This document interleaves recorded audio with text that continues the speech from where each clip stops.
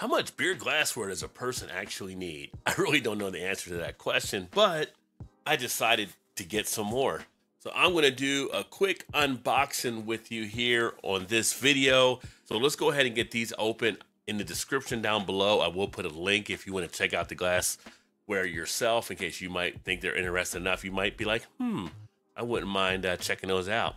Let's go ahead and get into the first box. Now, this one here was already kind of open because I had something different in here, but I did not open up the glassware that was in here. So the glassware is actually in this box, and this is a set of two that I picked up.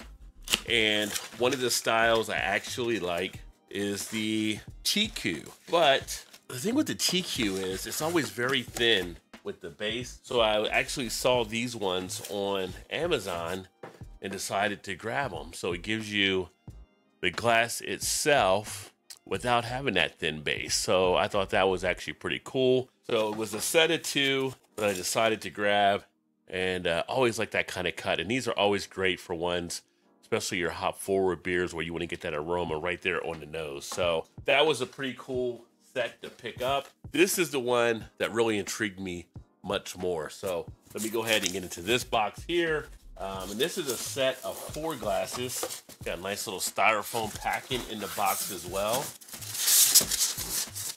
Ooh, yeah. So here is a look at the 4. Don't turn it too much. I'll pull them out here so you can see up close, but this is the first one here. And these were actually all done in different design kind of ways for beer. So check that out. Pretty cool looking glass that's cut on this one here. So that'll be a nice one to kick back and enjoy from. Here's another one here. That's another nice little cool glass. So what is something a little bit different than your usual glasses you often see, especially in a lot of the different beer reviews. So that'll be there. This one I really like too. This will be a nice little fat bottom glass to enjoy some beer out of too. Look at that, how small that is for the hole on the top. So you really get the aroma out of there.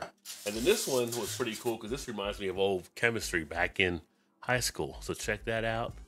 That's pretty slick in itself. So yeah, so these were 4 glasses that were part of the set, and the other 2 were the TQ, but looking forward to actually enjoying these. But thought I'd share some of the more recent glassware that I got. How much glassware do you guys have? Do you have a lot of glassware? Do you have a little bit of glassware? Do you have some favorite glassware? Let me know your glassware thoughts in the comments below. Thanks for checking out this video. I will catch up with you guys soon. Cheers, everybody.